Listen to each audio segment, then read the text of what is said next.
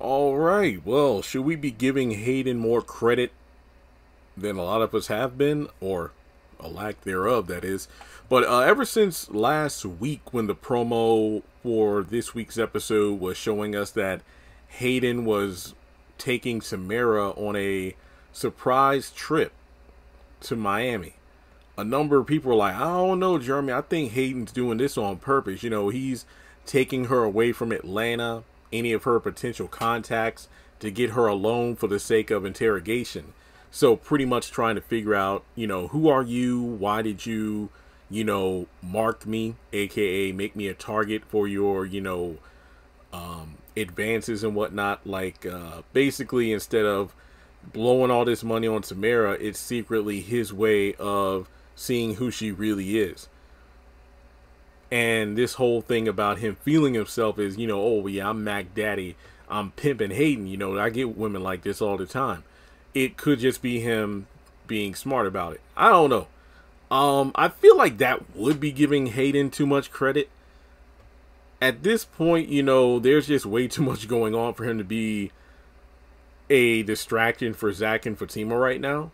So I think that I'm about 85% in the camp of Hayden is genuinely taking Tamera on this trip to take her on this trip.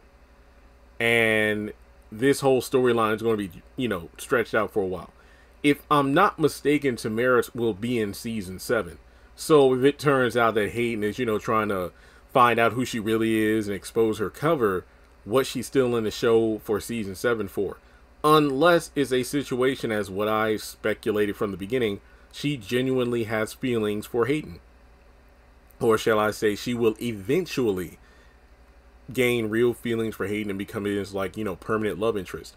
I don't know. But regardless, if he did, take her all the way down there to figure out who she is, it does feel a bit over the top, because I think that, all he had to do was say the name or get her, copy her phone app and send it to Gary. And as a result, he could do all the, digging for him and figure things out. But I don't know. It would have been cool if he did that. And then Hayden, knowing what's going on, decides, hey, let's go on this trip. And then they go down there and then he tries to figure out what's, going on. Not to mention, I don't think we're going to see them on their actual trip. Maybe, but I doubt it. We'll just hear about it or something. And not to mention, even if we do see them on their trip, they're probably going to be nowhere other than like a hotel room or something. I mean, in the haves and the have-nots, when Oscar took Candace to New York, we saw that they went to like a show in a theater or something, and then they were being pulled by, White Horse in a carriage through a park or something. But that was pretty cool.